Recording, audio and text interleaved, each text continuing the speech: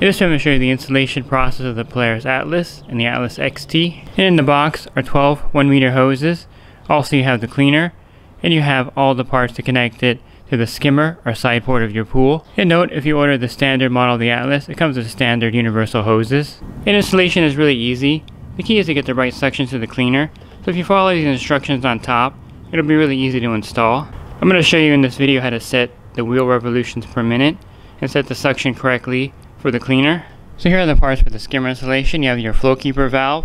You have an arrow pointing down. This arrow needs to point towards the skimmer hole. And you have this cone. And you also have this elbow to connect the hoses. So it should look like this in the skimmer. You can also fine tune the flow keeper valve. You see these positions on the back here. Just pull this tab here. You can move this up and down. And they're marked here on the side, 1, 2, 3, 4, and 5. For the side port, I recommend getting a vac lock, which is sold separately. And you also have this elbow included with the Atlas. So the elbow goes into the side port, into the vac lock like this. And one reason why you want to get a vac lock, if this were to pop off, it'll shut and prevent any kind of entrapment. So there's a special lead hose in the box. It has the float on front, and it also has the adapter to connect it to the Atlas XT. So you're going to go ahead and snap this on the head of the cleaner. You're going to hear it snap in. So now we're going to connect enough hose sections to stretch the Atlas across the pool with one hose section sticking out of the pool. And I'll show you that right now. And you want to do this to all the hose sections you're going to use. And if you have the standard version of the Atlas with the universal friction hoses, you want to go ahead and just slide them together like this. And then twist them together so you have them really tight. So the side port connection is right here, and I have it stretched across the pool, and you can see that the Atlas is laying out there on the deck with one hose length.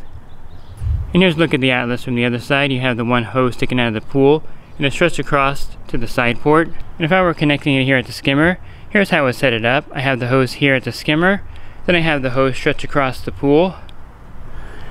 You can see the Atlas over there with one hose length sticking out of the pool. And now that you have the right hose length, we're going to go ahead and submerge the Atlas in the pool. Then we're going to connect it to either the skimmer or the side port. And I like to feed the hose in hand over hand. That way you get all the air out of the line. And if you did this correctly, the last hose should have the air coming out with water. And for the side port installation, go ahead and take the elbow and twist it onto the hose. And the vac lock simply threads into the side port. Okay, now you want to open up the side port and slide the elbow in.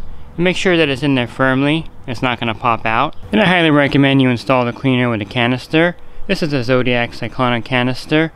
And you want to install the canister at the first hose coming out of the side port or the skimmer of your pool. So I'm going to go ahead and unlock the hoses here and install the canister. Also note on top that this canister is marked pump and cleaner. This is the direction you want to install it. So now you want to adjust the elbow on the side or in the skimmer so that the canister sits horizontal in the pool like this. So for the skimmer installation, you want to take the lid off the skimmer and remove the basket. Now you're going to take the hose and slide it to the front of the skimmer.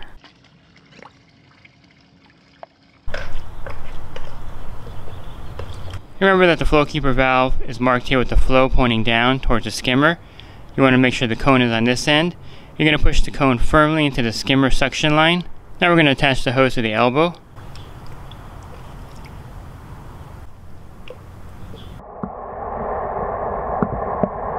So that's the skimmer installation. It's very easy. And since you're going to have to remove the skimmer basket to install the cleaner, you can see all the leaf debris here in the skimmer basket. One great aftermarket product is a hole-in-one basket. And the hole-in basket is designed to keep the leaf debris from going into the pump with the cleaner installed at the skimmer. You can learn more about the hole-in basket on my website. Once you have everything set up, the last step is to make sure you have the right suction going to the cleaner. I'm going to show you that right now. Let me go ahead and turn on the pump. And if you have a side port, you should see a jandy valve here coming off the suction line. So this valve here controls the suction to the side port.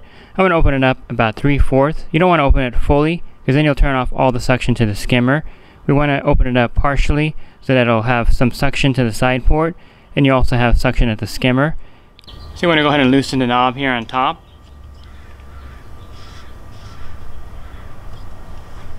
So I'm going to start it with the side port open at this position.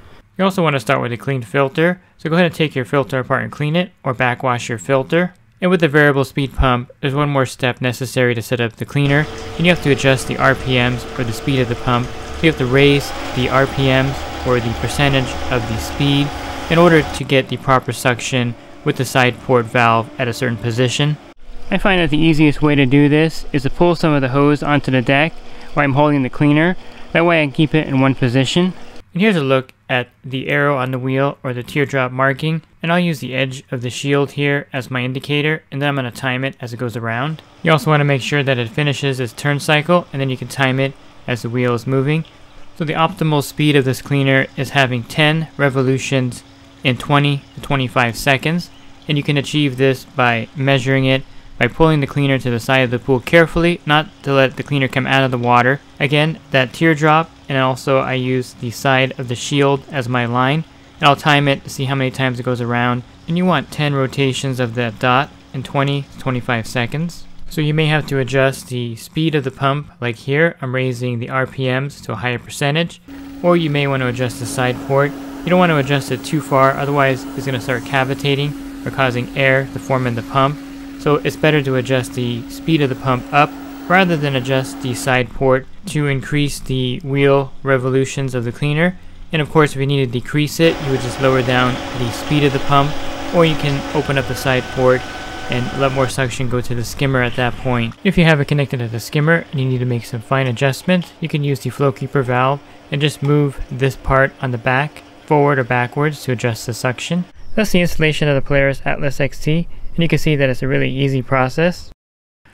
Leslie's Pool Supplies has been do-it-yourselfers and pool trade professionals' trusted partner since 1963, providing quality products and services to make pool care easy, and solutions and expertise to do it right.